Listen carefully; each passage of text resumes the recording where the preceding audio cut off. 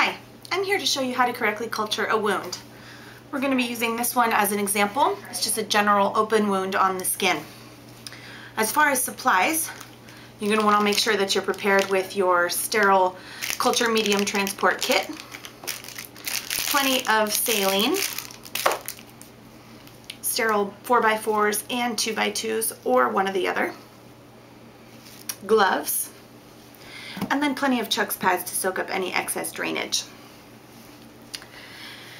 Now, as soon as you remove the old dressing, you're going to want to go ahead and quickly assess the wound, making sure to remember the location, the size, the depth, any exudate or drainage, the nature of the tissue within the wound bed, and then the condition of the surrounding skin.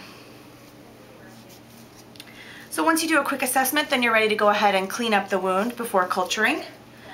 You're going to take your saline and your 4x4s and just soak that pretty good and really just mop up any of the excess drainage.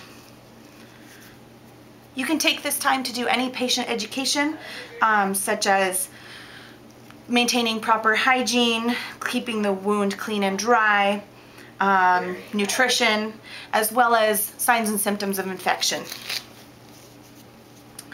You're also going to want to go ahead and irrigate the wound with plenty of normal saline, taking care not to touch the wound with the syringe and also protecting your eyes from any of the drainage. So once you've got the wound nice and clean, we're ready to take a culture. Make sure that you remove your dirty gloves. Clean your hands real quick with just a little bit of alcohol. If you want to wash them, that's fine too. And then we're going to place clean gloves.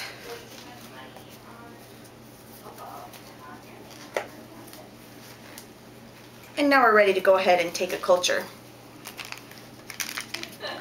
So you're going to open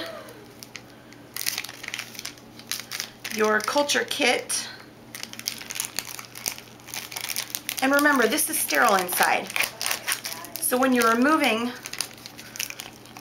the red Q-tip end, take care not to touch anything but the inside of the packaging with the ends of the Q-tips, as that will contaminate your sample.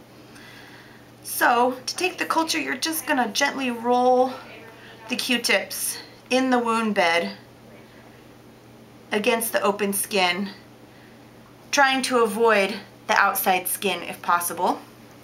Once you have your sample, remove the culture medium, take off the sterile cap, and carefully place the culture inside the tube, making sure that it's secure. Also remember that you're going to want to make sure that this is labeled with the correct patient label. Then this gets placed in the biohazard bag and sent to the lab. Once we're done with that, you can do a quick wipe down, and then you're ready to place your new sterile dressing.